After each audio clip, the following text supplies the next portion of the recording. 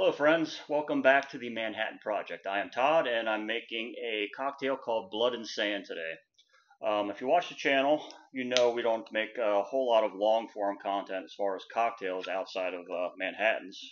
Um, we are going to be ramping up our Manhattan making here in the coming weeks, and so I wanted to save some of these nice American whiskeys that I've been accumulating. So that when Jesse gets back and we start shooting again, I'll have plenty of content. So Blood and Sand is a cocktail that I was introduced to a couple weeks ago when we were visiting friends. Susan, she showed this to me, and I was very impressed with it. Very tasty cocktail. Apparently, this one goes back to the 1930s. Like a lot of cocktails of that day, the origins are a little unknown, but the widely accepted theory is that it was named after a movie from the 1920s, a silent movie called Blood and Sand, which was apparently about a bullfighting. So that's a little bit of brief history. Damn it. I'm back again. I had to get the jigger. All right, so what's nice, one thing that's nice about this cocktail is it's equal parts of everything you see here. So if you were to want to scale this up for a couple people, it would be quite easy. So the recipe calls for 3/4 ounce orange juice, and of course 3/4 ounce cherry herring.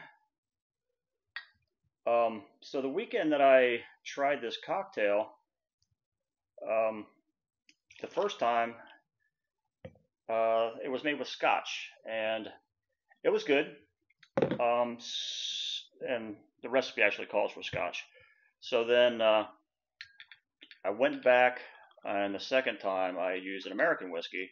It actually wasn't as good. The peatiness of the scotch helps a lot, and it made it much more complex and interesting. So I don't really like scotch, so this is quite a departure for me.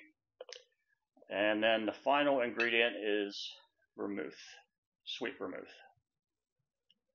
The recipe also says to use a scotch that is not highly peated, and as you can see, today I'm using Dewar's, and this is a blended Scotch whiskey. I think it's kind of like a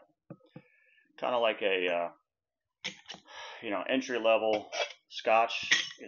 Nothing fancy, nothing expensive. So shaker tin with ice, and we're going to give this about a 20-second shake.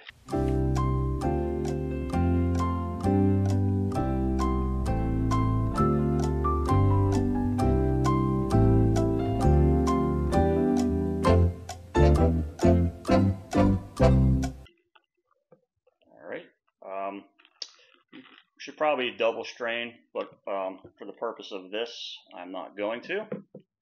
I don't mind a few ice chips. And as you can see, the color of this is very much reminiscent of the name. It's got a dark caramel color, and it reminds me a lot of what it may look like to mix blood and sand. So here it is, Blood and Sand. Cheers.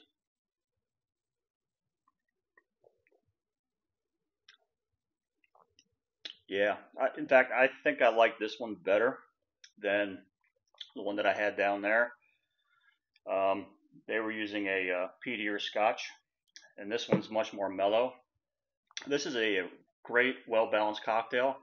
Highly recommend it. And that's about going to do it for me today. That is about going to do it for me today. Go out and try this. Cheers.